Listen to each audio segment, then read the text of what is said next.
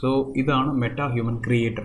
ഇവിടെ നമുക്ക് ഒരു ക്യാരക്ടറിനെ 3D ക്യാരക്ടറിനെ നമ്മുടെ രീതിയിൽ കസ്റ്റമൈസ് ചെയ്യാം. ഇവിടെയുള്ള ലൈബ്രറിയിൽ നിന്ന് നമുക്ക് ഓരോന്ന് എടുത്തിട്ട് അതിൽ കസ്റ്റമൈസേഷൻ ചെയ്യാം.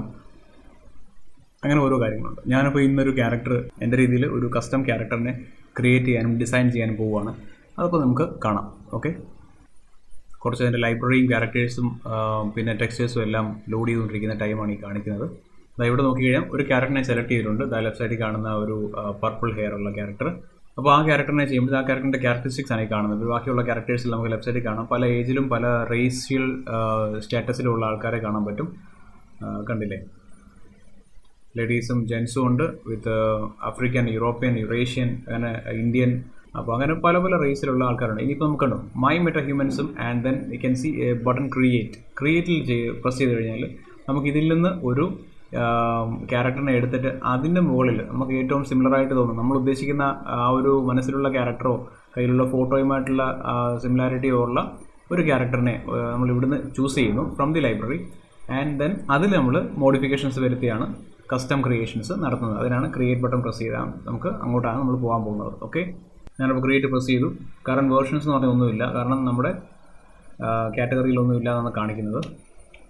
And you don't have any metahumans in the gallery, but you can create a new one by clicking on the create metahuman button and choosing a character as your starting point. ഈ പറഞ്ഞതുപോലെ തന്നെ നമ്മളിപ്പോൾ പറഞ്ഞ കാര്യങ്ങൾ തന്നെയാണ്. So അങ്ങനെ ചെയ്ത കാറ്റഗറിയിലുള്ള കാര്യങ്ങളാണ് നമ്മളിവിടെ കറണ്ട് വേർഷനിൽ കാണുക. Okay, let's move and create A new one of our on. Okay, എനിക്കൊരു ഇന്ത്യൻ ക്യാരക്ടറാണ് വേണ്ടത്. ഞാനപ്പോൾ ഒരു ഇന്ത്യൻ ക്യാരക്ടറിന് സിമിലറായിട്ടുള്ള ഒരു ആളാണ് ഈ ഒരു ക്യാരക്ടർ. അപ്പോൾ ഈ ഒരു ക്യാരക്ടറിനെ ഞാൻ എടുക്കുകയാണ്. ലെഫ്റ്റ് സൈഡിൽ കാണുന്ന ഒരു boy.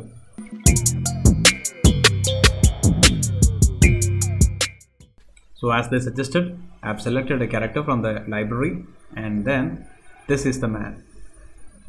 This is the starting point. ഇവിടെ നമ്മൾ സ്റ്റാർട്ട് ചെയ്യുകയാണ്.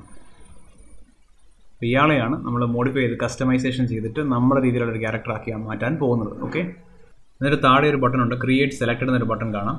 ഞാൻ ക്രിയേറ്റ് സെലക്റ്റഡ് ബട്ടണെ പ്രസ് ചെയ്തു. അപ്പോൾ നമ്മുടെ ക്യാരക്ടർ റെഡി ആയിട്ടുണ്ട്.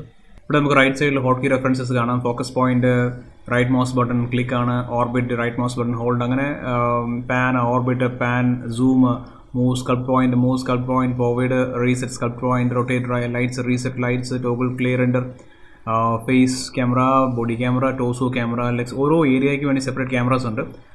ടോഗിൾ ക്ലിയർ റെൻഡർ എന്ന് പറഞ്ഞാൽ ക്ലിയർ റെൻഡർ എന്ന് പറയുമ്പോൾ ഒരു കംപ്ലീറ്റ് വൈറ്റ് ലെവലിലായിരിക്കും, വൈറ്റ് കളേഴ്സ് ആയിരിക്കും ഇത് കാണുക, വേറൊന്നും കാണത്തില്ല. ഒരു ഇതിന് പറയുന്നത് വെച്ചാൽ ഒരു വൈറ്റ് പൊടിയിൽ നമ്മൾ നിറഞ്ഞു നിന്ന് എങ്ങനെ ഇരിക്കും എന്ന പോലെ ഈ ടെക്സ്ചറൊന്നും ഉണ്ടാവില്ല. അല്ലെങ്കിൽ വൈറ്റ് പെയിൻറ്റിൽ കുളിച്ച് എണീച്ച് വന്നാൽ എങ്ങനെ ഇരിക്കും, കംപ്ലീറ്റ് വൈറ്റ് അല്ലേ, എന്ന രീതിയിലായിരിക്കും ക്ലിയർ റെൻഡർ എന്നുള്ള ഓപ്ഷൻ. ടോഗിൾ ക്ലിയർ റെൻഡർ എന്ന് പറഞ്ഞാൽ ഈ സി പ്രസ് ചെയ്താൽ നമുക്ക് ഇതിൽ നിന്ന് മാറി ക്ലിയർ റെൻഡറിൽ വരും.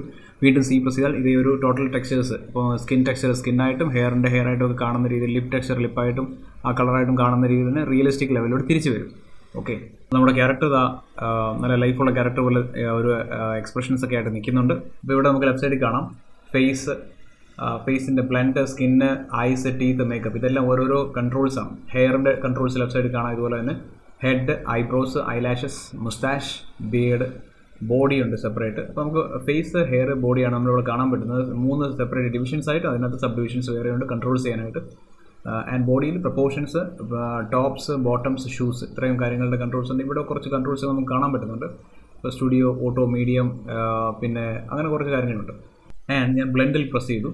ബ്ലെൻഡിൽ പ്രസ് ചെയ്യുമ്പോൾ എന്താ കാണുന്നത് ചോദിച്ചു കഴിഞ്ഞാൽ ഇവിടെ to enable blend mode in the view port drag 3 of the presets below in to the slots above. എന്ന് വെച്ചാൽ ഈ താഴെ കാണുന്ന പ്രീസെറ്റ്സ് കാണും. താഴെ കാണുന്ന പ്രീസെറ്റ്സ് എന്ന് പറഞ്ഞാൽ ഇപ്പോൾ ബ്ലെൻഡ് എന്നൊരു ഓപ്ഷൻ കിട്ടാൻ വേണ്ടിയാണ്. അപ്പോൾ ഈ 3 പ്രീസെറ്റ്സ് അല്ലെങ്കിൽ ഈ 4ഉം 5 കാണുന്നതിനകത്ത് 6 കാണുന്നതിനകത്തുനിന്ന് നമ്മൾ ഓരോ ക്യാരക്ടറിനെ നമുക്ക് ഇഷ്ടമുള്ള ക്യാരക്ടേഴ്സിനെ എടുത്ത് ക്ലിക്ക് ആൻഡ് ഡ്രാഗ് ചെയ്ത്, ക്യാരക്ടേഴ്സ് ഇൻ ദ സെൻസ് ശരിക്കും പറഞ്ഞാൽ പ്രീസെറ്റുകളെ, ഈ ക്യാരക്ടറിൻ്റെ പ്രീസെറ്റുകളെ ക്ലിക്ക് ആൻഡ് ഡ്രാഗ് ചെയ്ത് ഈ ഓരോ സർക്കിൾസിലും ഇയാളുടെ 3 സൈഡിൽ കാണുന്ന ഡോട്ടർ ലൈൻ സർക്കിൾസിനകത്ത് കാണുന്ന ഏരിയയിലോട്ട് 3 ക്യാരക്ടേഴ്സിനെ 3 പ്രീസെറ്റിനെ ഡ്രാഗ് ചെയ്തിടുക. അതാണ് ചെയ്യേണ്ടത്.